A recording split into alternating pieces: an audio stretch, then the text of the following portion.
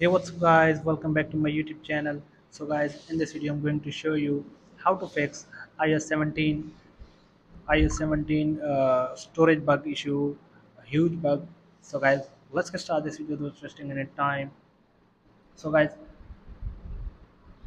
so guys, a few days after Apple released the iOS 17 software update to the general public, some folks have reported encountering issues related to their iPhone system data. If you encounter this, sorry, so guys, if you encounter this bug, continue reading to learn how to fix the iOS 17 system data huge bug.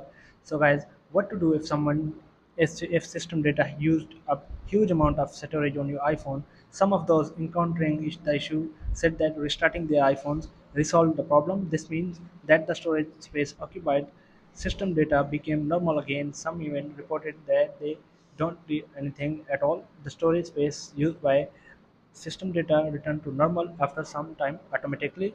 So guys, first you need to do, so simply restart your iPhone. So for the restart iPhone, tap on power button and volume up at the same time. So drag the slider to the right to restart your iPhone.